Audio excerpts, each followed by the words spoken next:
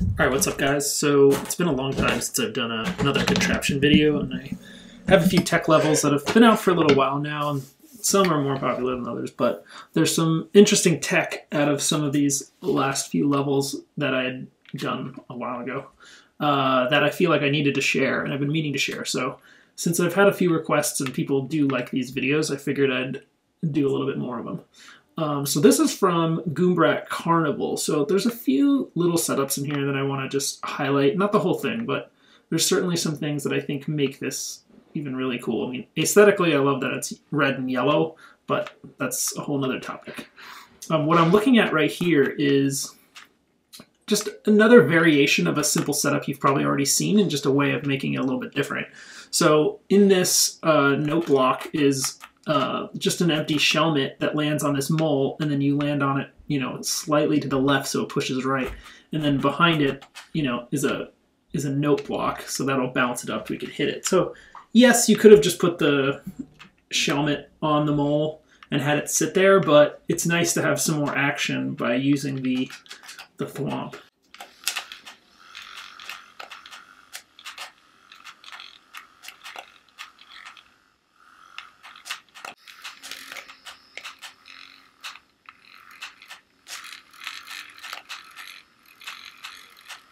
Watching that short sequence to here, this activates the buzzy that knocks off this brick that bounces down to activate this shell, which goes off of a note block, which you bounce on and keep going. So it's just like one thing affecting the other that goes to the next thing, you know? So I kind of like how it just becomes like a sequence of events. This could have been, this little contraption right here could have been done a few different ways. I used the yellow pipe for the timing. The timing is everything. And having this drop down this vertical line here, and notice that this buzzy's centered, right? So it's gonna hit the side of it. When I hit of here, it's got enough time to knock it over.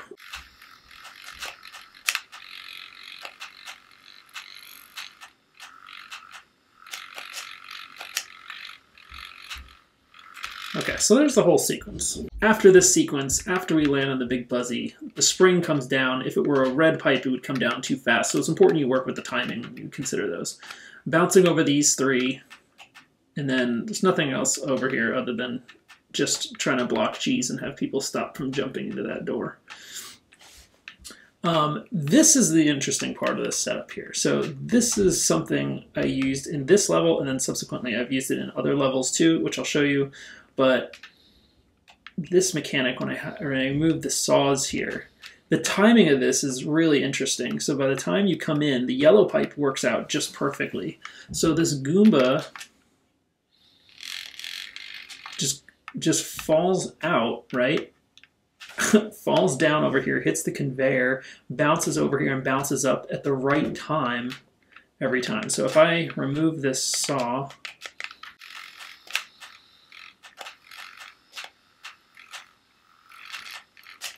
okay, so you saw that without the saws now. So I just think that's really cool, like timing-wise, having them bounce up. The yellow pipe is what makes that key. You might have to play around with that if you're going to use that mechanic, but the yellow pipe tends to work out perfectly if you're in the space long enough. So you might want to test that out. What is key about setting that up timing-wise is there's 3 min jumps here. There's no way anybody can do a controlled jump or max jump. It has to be 3 minimum jumps leading into that. And then you really need a maximum jump to get over this big muncher. So we know that every single player that gets past this obstacle is going to go min, min, min, max. And then they have enough, you know, leeway to land where they want to. Generally, they're going to do a max jump here. And then, you know, land on the Goomba somewhere in this vicinity. The arrow seems sufficient, so you might have to play around with that. Okay, and then the same for this one. You know, by the time we're in this space long enough to bounce down and up and over is enough time for this Goomba to drop down.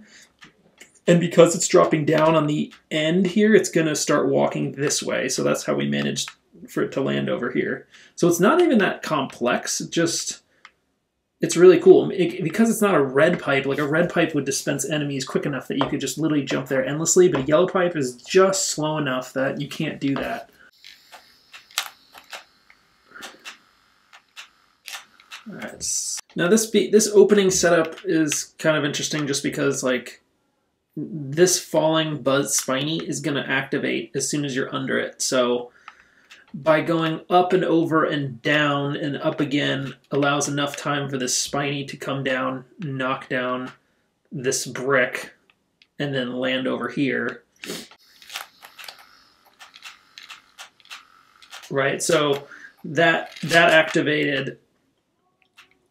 When we hit this, it fired the shell that knocked this down. So if we never ended up hitting this, you wouldn't get over that obstacle. There's no way, you know, to get the timing of this orange pipe. So it's subtle. Do you need the bricks? No, but it changes the landscape, you know, as you're playing it and creates more things moving around. So it just adds to the complexity looking of the level. All right, so now we have another section here. If you look at without the saws, again, we have it where you're jumping over this muncher onto here, onto this parachuting Goomba, which allows enough time for this Goomba to come out of the pipe, bounce up, and land on it. So we can look at that sequence without the saws, so we can see that. So it's minor, but it's subtle, but it works really well, like the timing-wise of that yellow pipe. So that's why I kept playing with it in this. And this also happens to work out pretty well too. When you put a flying, when you put the wings on the Goombrat, it's like you get 2 hits. So instead of stacking 2 enemies, just use the wing, and because it's already on this like half-laid muncher here against the wall, like it's got nowhere to go but that same direction. Again, we have another yellow pipe, this time launching the Goombrat with a parachute. Excuse me. And that also just creates more interest and more movement in the level. This is, again, firing a shell, and it knocks out both of those bricks. So if you don't hit this, you know, it just happens to land, like, you know, right in between them. If these 2 blocks were forward or back, it would probably only knock one of the bricks down, but yeah, it's a nice obstacle because you physically can't get past it unless you hit this question block, and it just allows you to cram in more movement into a smaller amount of space. Okay, Paco's Surf Alchemy. So some of you played this, some of you thought it was too hard, but I really didn't design it to be super hard. But I want to highlight that similar mechanic of using a yellow pipe for enemies to appear. This whole sequence is designed to be timed just right for the yellow pipe. So again, like as soon as you're moving and we're doing max jumps, I'm always banking on it being max jump design. So this is kind of a crazy contraption. I'm going to remove the saws so you can see behind what's happening here. But the idea is, so we've seen this before in earlier videos, when you stack 2 Koopas, you're always going to get the red shell flying to the left because there's 2 of them on the same platform. So that's important when we're doing the surfs. You can't just leave 1 shell on there. But it's always going to throw the shell kind of diagonally up to the left that way. This was designed to be able to be thrown across here. When you throw the shell, the way it goes over, it knocks into this brick, right? Lands down here. At the same time, this muncher falls down on this music block, knocking this beetle down into this conveyor and spring, flying it across here, over this music block, up and over, so that it lands up here, ultimately. This will fall down once we've jumped from this Goomba up to this on-off and down to that shell. So that comes down and makes it possible to make it over. And by the way, this is firing out a red Koopa that's going to land right here.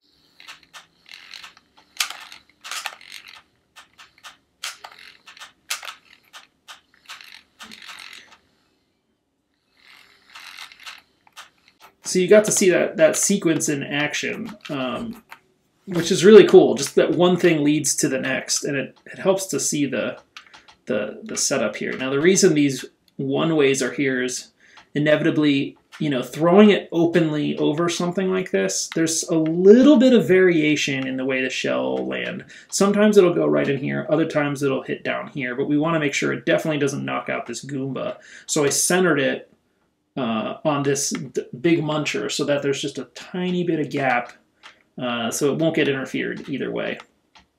And by shooting out a red Koopa, it's going to land on, you know, the single muncher here because it's raised a little bit. It's not going to go, you know, either direction. So that raise was strategic.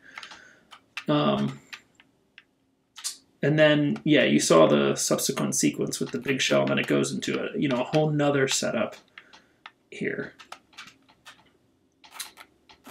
Shortly after, you know, there's another on-off sequence here. We're knocking the big shell, landing here, jumping up here, and it flows all very nicely. And again, this is going to drop a side spring to drop this, push this shell, excuse me. And then if we take this away, here we have another sequence where it's going to bounce up and activate this. And this is a big mole. So if you noticed, it pops up above where the saw is so you can land on it. It kind of came out of left field.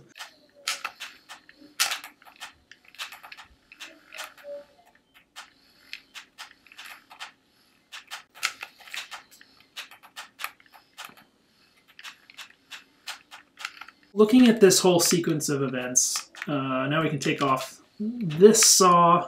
You saw how that all kind of came together. Because this is standing up here, the big shell is going to knock into it and just kind of time itself so we can land on it right down here. And then by the time we activate it, it's going to drop down, hit this shell. We pick up this shell. We land on the big mole. Now the big mole is important because if it were like a flying Koopa or something small, that would be super annoying to land on while you're holding a shell. I really don't like those setups. I find it not fair, frankly. As you're kind of coming from a down angle, you're very likely to knock into it. So a big enemy, specifically like a big mole, is probably going to be the least of your problems. You're not going to have that kind of jank or frustration. So this is very interesting. This whole setup, like you kind of just saw, this buzzy shell does a few things. One, it knocks up this mole, and then two, it lands over here, which will be our first jump, right? Now, this setup is also really cool, a variation of the pipe, the yellow pipe mechanic that I was using in the other level that you just saw at Goomba Carnival, and this one as well. You activate the on-off here, right? So when you throw the shell for the surf, this is going to open this up. Now the timer starts for when the yellow pipe is going to spit out a parachuting buzzy. Now the interesting thing is, let me just move this here. I want to show you something. This setup, notice that it's 2 spaces above and we have a cloud. And I've used this, and I'm going to use this in another level, which you're going to see shortly. So the way this times out is it kind of just pops up. So if you remove the spring and you have a parachute going up, notice how it pops up and it goes a little bit to the left.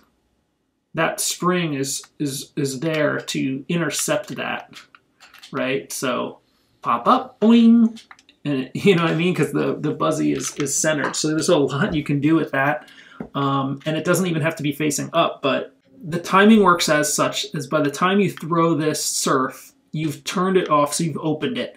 Now, by the time you get down here, you're going to land on this buzzy that came from over here, that shell. By the time you jump up, this shell's already popped up and ready to replace the one you just jumped on. And then you're going to turn it off right here, which opens the wall, but is also going to stop other shells from just flying out too. And then you see here from this setup, it also drops down this mole. So there's no way you can just keep flying through if for some reason you decided not to hit an on-off switch or something. There's no way to get by. And of course there's spikes on the top to stop any potential cheese there. yeah, so it's a really cool sequence of events. You know, that when it's all said and done. This is a trickier level because it has more surfs, but you don't necessarily need surfs to be able to incorporate those kind of bounce mechanics. So let's take a look at another one. Okay, so this is part of the Shell Jank Redemption, which is honestly just a crazy mind game of a build. Most people can't really wrap their head around it, but I do want to highlight some common themes. I basically just merging a bunch of different contraptions and creating monster contraptions that lead from one to the next. I really like the idea of a sequence of events. It's a pain to test because you constantly have to go back to the beginning to make sure that it works right, timing-wise. But once it's all said and done, it can be really cool when executed. So I wanted to highlight a few different setups in here that are going to look familiar.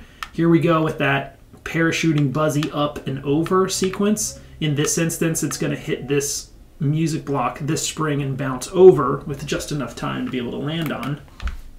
Here's another one with a side yellow pipe that once the red is open, it's timed to bounce over here, right? And it's going to pop up. It's going to pop up over here. So it's going to go sideways, up, boing, and over at that point. Let's look at another one. Here's another setup down here. This one uses a red pipe. Probably based on the timing, we needed this to activate a little bit sooner. But the crazy thing is this is going to pop up, over. It's going to hit this. This is going to drop a side spring and start this sequence, which is going to go over here, bounce up and over to end up over here. And this original shell is going to, after it bounces over here, is going to pop in here, boom, boom, boom, through the bricks and land and stay over here. It's totally, just total craziness. The timing of this is really a lot of experimentation. I might just be insane to make something like this. I would also add that in order for this to work right without using so many spikes and saws, the don't touch the ground needed to be applied to that, which for some people is a non-starter, but it does give you a lot more build freedom when you put something in like that you don't have to worry about the cheese stuff because you really can't touch the ground anywhere, so it is what it is.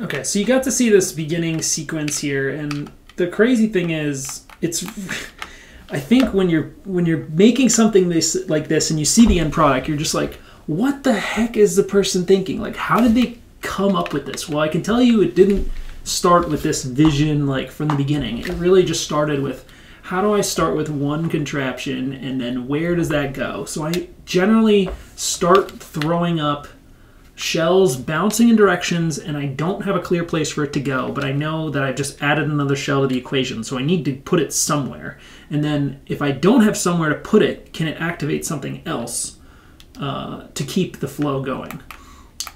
So even just this opening is kind of like, what the heck is going on? Because we're activating 1, 2, 3, right? Re-landing on one we already activated. This on-off switch will start another series of events. This one's technically a fourth because this is just going to fall as soon as I go forward. It's going to just kind of fall and lock itself down in here. Now the upside-down shells are good because, or buzzies, as opposed to using a shellmet, because it definitely can't be cheesed, but still provides that bounce. The ghosts are also really key because shells can fall through them, but obviously Mario can't, and they serve as a good placeholder. I like using the big ghost because the sprite spring kind of like hides in there, right? And you can use stacks of them in there, so that if we look at this just like as is, okay, so one, you go to this, one, the same shell, starting the next sequence of events, right? Okay, well, you get the point. But these bricks are all based on timing. So like when I was building this, Sometimes I needed something to appear sooner or later. That's where these bricks come in.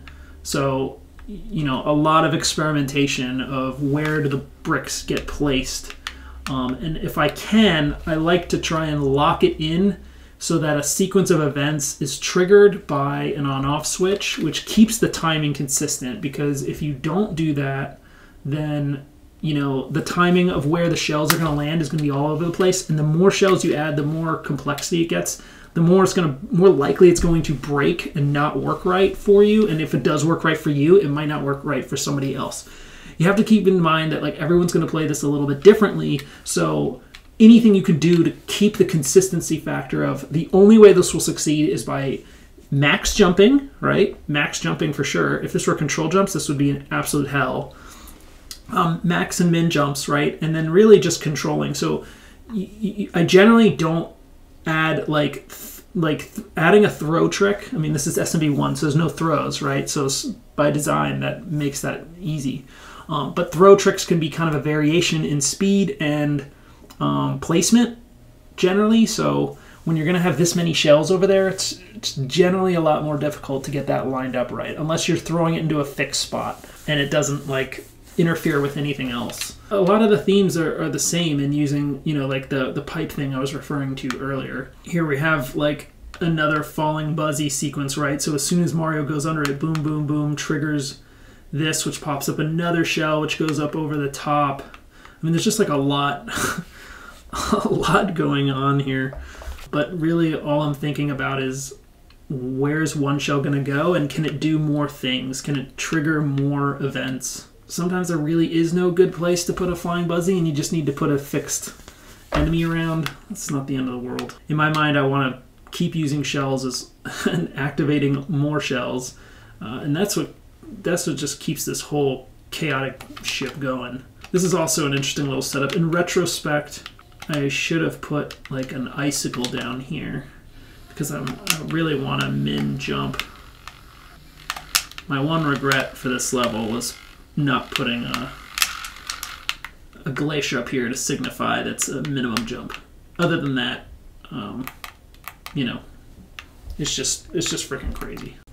So at this point, you're probably thinking, this guy is crazy, and there's no way I can reproduce any of this and get any of the same results. You can. It's a lot of experimentation, and like I said before, none of this just kind of magically came to my head and I just pieced things together. It was just like one thing after the other, leading to something else, and then seeing where it goes. This level has a lot of the same shell mechanics, but I just shortened it because generally when you make something like this complexity and it's longer than 25 seconds, the clear rates go below 1% because there's so much control needed to get it right, and a lot of people will struggle with this. Even though it is just bouncing, you would think, oh, it's just bouncing, it's easy, but this one I kept shorter. I think the sections were only like 20 seconds, and this has over 5,000 plays, you know, in a few months. So clearly that model worked. Sometimes it's easy to get carried away with this and just keep making them longer and longer, but definitely not over 30 seconds.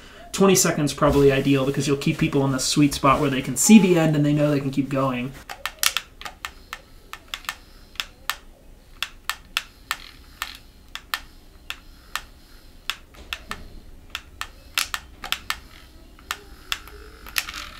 So a lot kind of happened there, but even though it was just bouncing. The saws probably hide some of it, but let's remove the saws here so you can see some of this.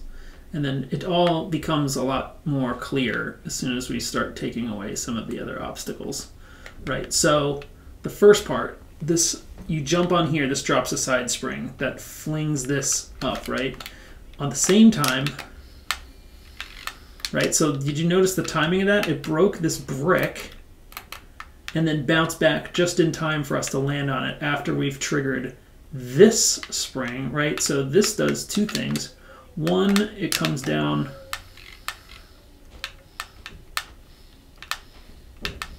Okay, so it's hard to see from this angle, but when you knock into something up above right here, let me put a, it's going to knock the other thing down. So I can actually activate two if, and I've done sequences and I've showed things like this before, like this setup, we just have the resting shell.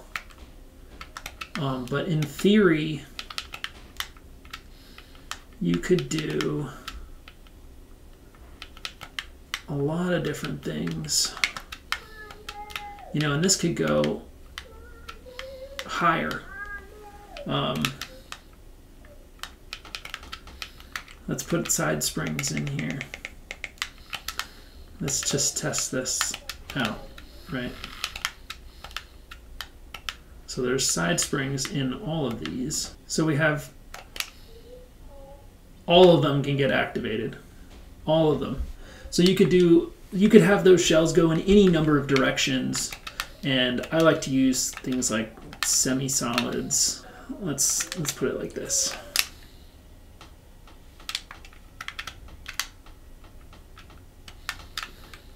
I might actually reverse this. Okay, so if you look at something like this, it looks kind of kooky, but there's springs in these. You could probably switch it the other way around. So I could decide I'm going to put the side spring here and the shell here. And it still does the same thing. So there's a lot you can do with that. I love doing stuff like that. Where do those shells go? You decide. But that kind of stuff is what makes these levels go from, you know, good to crazy, insane, awesome. And you'll get all kinds of, you know, recognition for like the insanity of what it all is. But really, I'm just adding more shells in places where they didn't think about. So you'll see some of the similar themes that we've done here. Let's look at the other section as well, since this level's done so well.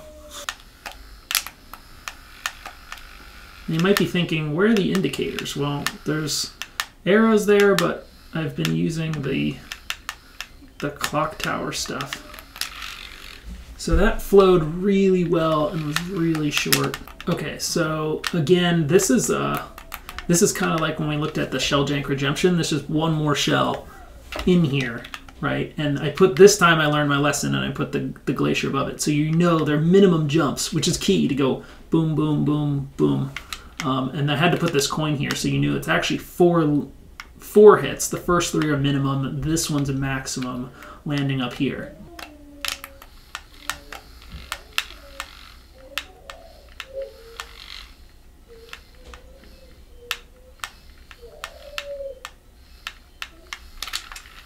Okay, so there's a lot of saws hidden in here, but let's pull back the curtain a little bit.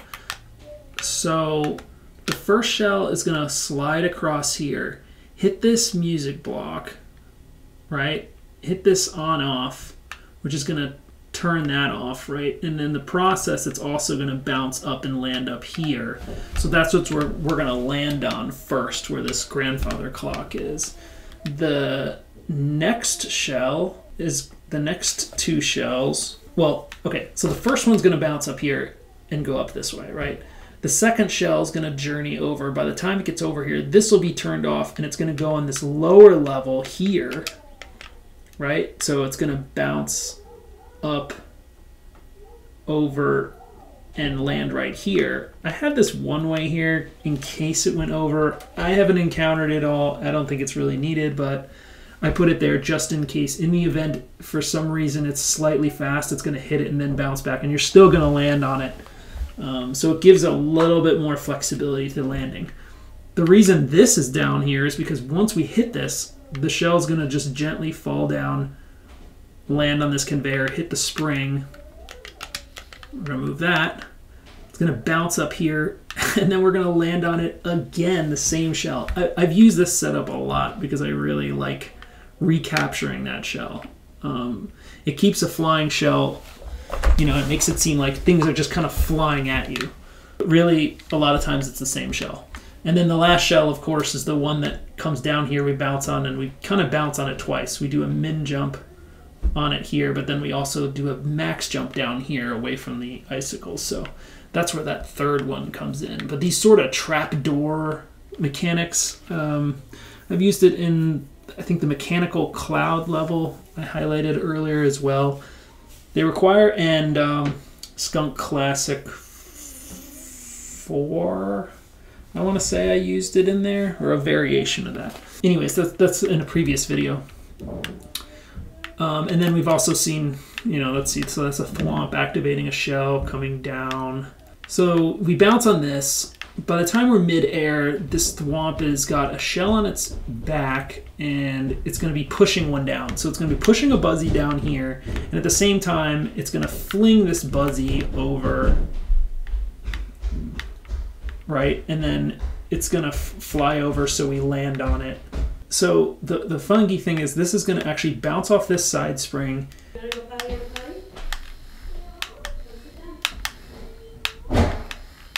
Okay, so we saw how this kind of landed. This shell bounces off this spring, hits these side springs over here. Let's remove this. These side springs serve two purposes, which you can kind of see from now. That's quite evident from this yellow pipe. But this bounces over here, activates this spring, and when you put a music block, excuse me, in a corner like this, it's going to give you that kind of bounce up and pop up sort of motion, which is kind of different with a flying shell flying up at that angle. So you can get that angle by putting a shell landing in a music block in a corner like that. And then this shell is literally sole purpose is just to activate this on-off switch, which opens up this door. And the yellow just happens to be timed right because we're not spending much time here. It's going to fling up and over so we can land on it. Yeah, so these springs kind of serve a dual purpose here. This is going to just kind of fall down on its own when we get under it, right? So okay, so now you can kind of see that pop in motion right there. Pop up, and it's going to land right where we were on those arrows. So that's pretty cool. I mean, here we've used this same setup, or the same sort of mini contraption of the pipe with the buzzy and the spring, and we've repurposed it to look different in many different ways. Very cool, lots of possibilities you can do with that. I hope this video helps. I know there's like a lot going in these. If you really want to know more about these, you can find me on Twitch at skunkpunk68. I also have a few clear videos on YouTube for other stuff. You can check out my other videos. I've covered a lot of other different topics, and I have more contraptions too. But ideally, I'd love to get people making more tech levels, because selfishly, I like playing tech levels. So I hope this was helpful, and I'll see you guys in another video. Peace.